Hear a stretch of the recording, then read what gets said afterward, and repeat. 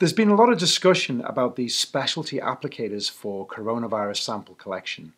So what I decided to do was make a short video to explain about this specialty applicator and also explain about other options that are available for sample collection for coronavirus.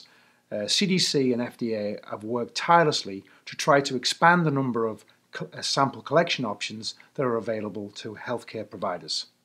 Hi, I'm Norman Sharples. I'm CEO of COPAN Diagnostics.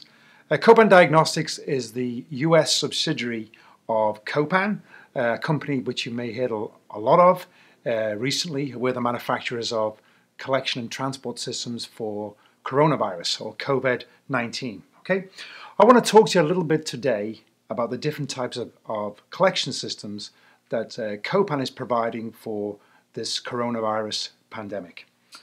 So let's start with a little bit of anatomy. Okay, so let me just take my little prop here, my little naso head guy, and I want to explain a little bit about the sampling that is being done for COVID-19. Okay, so you've probably seen in the news this week a lot of people sampling from a place called the nasopharynx. The nasopharynx.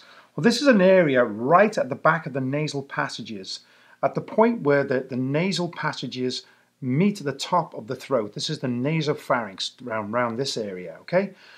And this seems to be the preferred sample type which CDC and FDA are recommending for diagnosing COVID-19, the nasopharynx.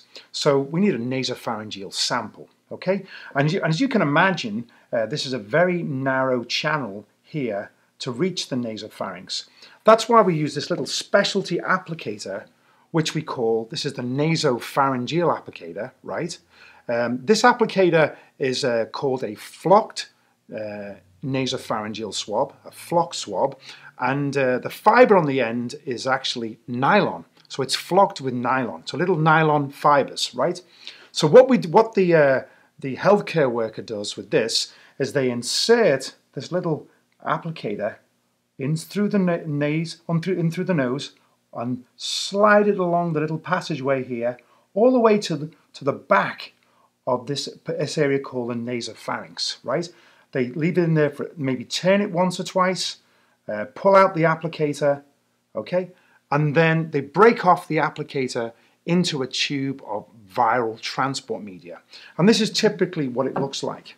You have a tube that looks like this. This is called UTM, Universal Viral Transport Media, UTM. And the healthcare professional then will take the swab with your sample, they'll break it off at the little pink line into this tube of transport media like this. And the sample then elutes off into the preservation media, and it's this sample which the lab then will work up for coronavirus. Okay, so the preferred sampling site for coronavirus is the nasopharynx, and of course we talked about the unique nasopharyngeal swab, which is the ideal tool and is the ideal dimension to reach right at the back of the nasal passages to the nasopharynx. As you can imagine, this device is under great demand and for sampling from the nasopharynx. So many assay developers and CDC and FDA have qualified other sampling sites, other anatomical sites, which can be used for collecting samples and testing samples for coronavirus. And they include the nares, which is the entrance to the nose, has been qualified as a suitable sampling site, and also the oropharynx, which is the throat. Now, for sampling both the nares and the oropharynx, you can use different types of applicators. And the applicators which have been qualified for use are a flock swab, which is again a big version of the nasopharyngeal swab. This allows you to sample from the nares, which is the entrance here, entrance to the nose, right? Sample from the nares. So you can use a flocked applicator. You can use a foam applicator for sampling this area, as you can see.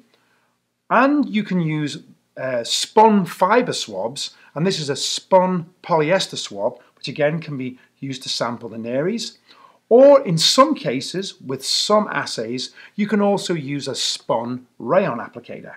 So Now with this sampling site, together with the oropharynx sampling site, this opens the doorway to many other types of swab tools, flocked applicators, foam applicators, spun polyester and spun rayon, these other sampling tools for collection of samples for coronavirus.